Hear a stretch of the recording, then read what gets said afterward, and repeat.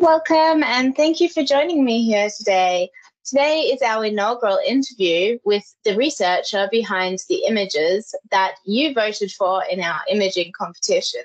We hope that we'll be able to give you a little bit of knowledge about a variety of subjects throughout this series, and I'll be talking to our winners throughout the year.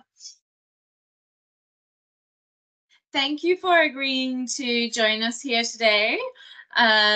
For the benefit of the video, my name is Jessica Anania. I'm based at the University of Southampton, where I'm a postdoc, and I am part of the Communications and Memberships Committee for the Antibody Society. So it is lovely to have you here as the winner of our calendar for 2024. And I hope that you yourself will be provided with a hard copy and that our members will be able to pick them up at conferences around the place. And you are our beautiful front cover. So would you like to introduce yourself, Federica, and tell us a little bit about your research? Yes, so my name is Federica Riccio, and I am actually now a postdoc. I just finished my PhD. Congratulations! Thank you.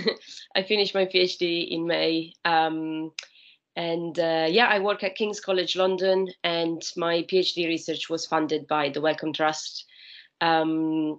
I'm still at King's now, trying to get the last few experiments done. It's always the way. Take us through the research behind the image, which is an absolutely fantastic image. We had a brilliant turnout from our members in voting for who we thought was the best image submitted in the competition. And I cannot argue, it's an absolutely stunning picture that we ended up with.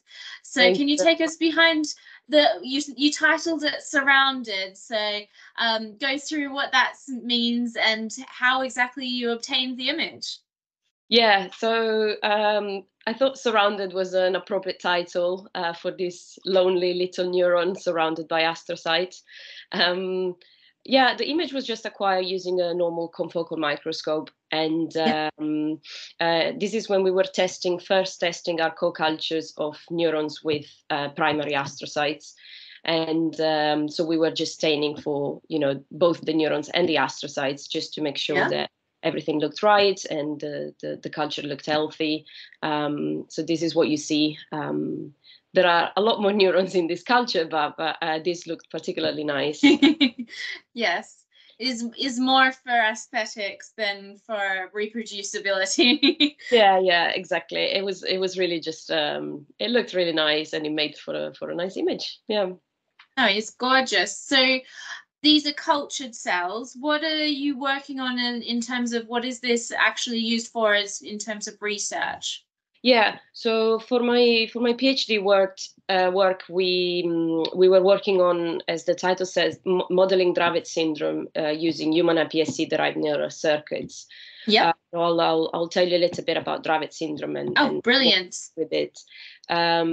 Just nothing too detailed, but briefly, Dravet syndrome is a rare form of genetic epilepsy and is caused by loss of function mutations of the voltage-gated sodium channel NaV1.1. These NaV1.1 channels are predominantly found in GABAergic inhibitory interneurons, where the loss of function of this channel severely affects the function of the interneurons. And this is thought to explain the pathophysiology of the disease. Basically, in healthy neuronal networks, inhibitory interneurons regulate the activity of nearby excitatory neurons in order to maintain physiological network balance. But if the function of the neurons is compromised, like in Dravet syndrome, the interneurons can no longer regulate the activity of the excitatory neurons, and this results in network hyperactivity and hypersynchrony that ultimately is responsible for the seizure events. So this is the idea behind the mechanism of the disease. However, recently some studies are suggesting that the excitatory neurons are not only playing a secondary role, but they are instead playing an active role. They're actively involved in generating the disease phenotype. Okay. So interesting. Yeah. So with my project, we we were trying to understand a bit better the role of excitatory neurons in the pathophysiology of Dravet syndrome. So the aim of my work was to generate a novel human iPSC-based model for Dravet syndrome. Specifically, we take human-induced pluripotent stem cells that have been reprogrammed from fibroblasts that have been obtained from healthy donors and Dravet patients.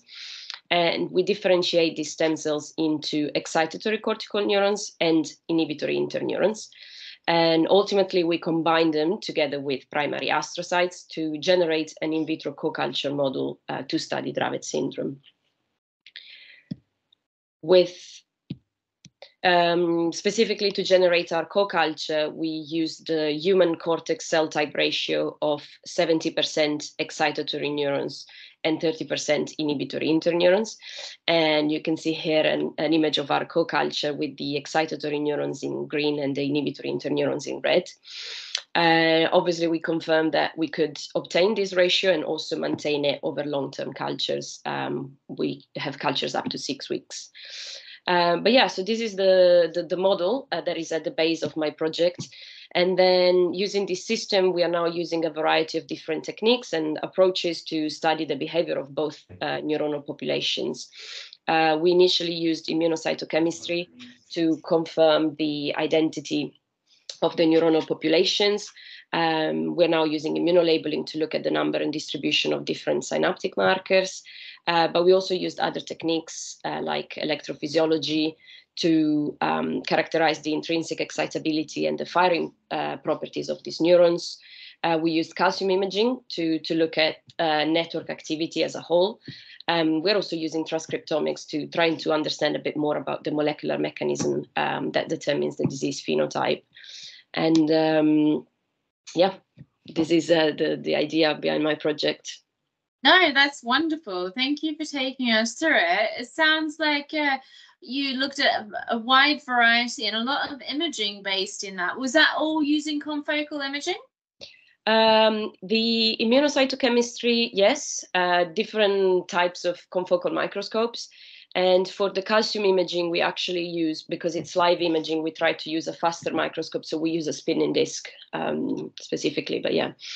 Okay, no, brilliant. That's really cool. So I guess the one thing that I have to ask, being from the Antibody Society, is how do antibodies come into your research? Yeah, so we use actually antibodies for a few different things. As I mentioned at the very beginning of my project, we used antibodies to stain our cultures and check that we were actually getting, the right cell types. When you differentiate stem cells, you're never quite sure what you're getting. Yes. So you need to confirm that you're getting neurons and that the neurons are the right type of neurons, so they express the right, markers, specifically for excitatory and inhibitory neurons. So we did that initially. We also used, it's a technique that we were using at the beginning of my project, but then we decided to go another way. But we were also using antibodies for MAC sorting, so for magnetic activated cell sorting. That's actually a technique that is really commonly used in my lab to sort specific neuronal populations from a generic population of cells. Yes. And then more recently, we are using intrabodies, actually. Oh, wow, cool. Yeah, we're trying to, it's a system that has been used in vivo in mouse and in primary neuronal cultures before, but not in human cells. So we're trying to get the system to work in our human cells to label, specifically, we want to label excitatory synapses and inhibitory synapses in the same neurons so that we get the ratio and distribution of them. Oh, brilliant. So how would that differ from what you've used for the image, for example, that we have on the screen now? Yeah, so the only difference is that,